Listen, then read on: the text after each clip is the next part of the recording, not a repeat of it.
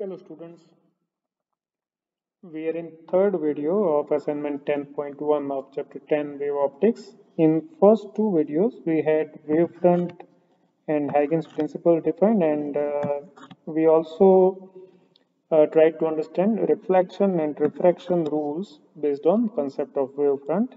In this video we have last question of this assignment, Doppler effect. What is Doppler effect, and can we apply the concept of wavefront to Doppler effect? Let us see.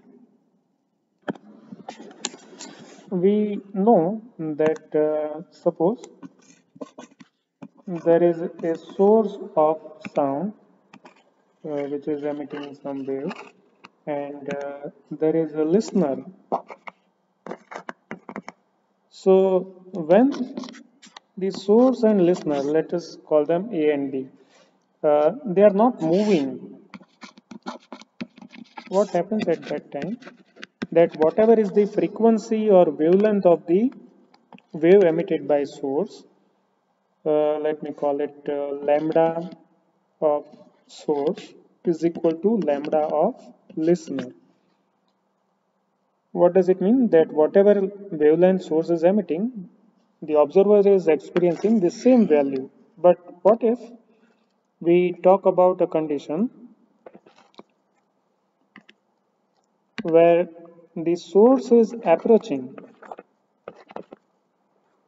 the steady listener? So those source is emitting some waves, but if you ask listener, listener would feel as if the waves are crowded.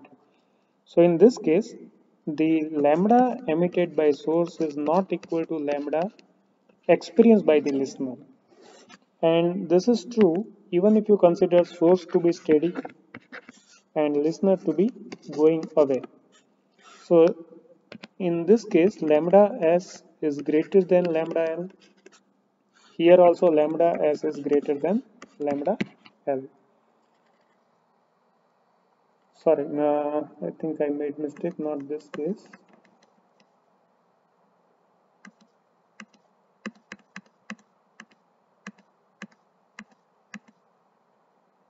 If the listener is approaching,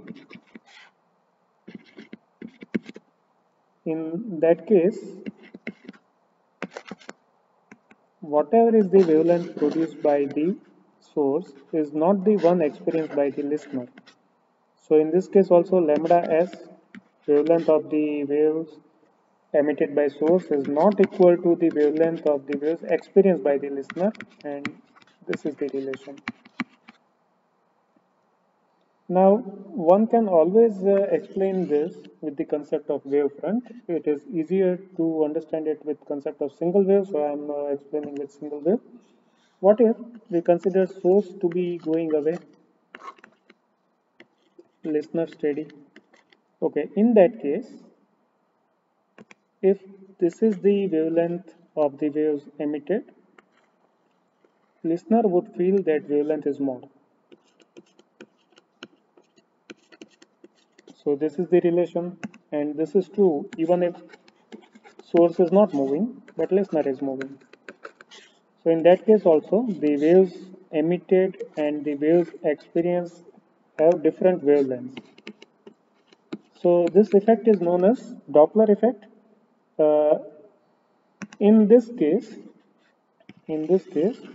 the wavelength, apparent wavelength is less than the actual wavelength, means the spectrum is moving towards smaller wavelength. So this is called blue shift.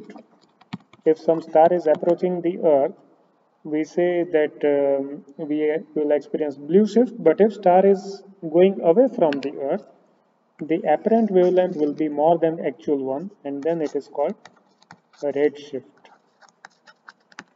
That is Doppler effect, that actual wavelength and experience wavelength both are not same.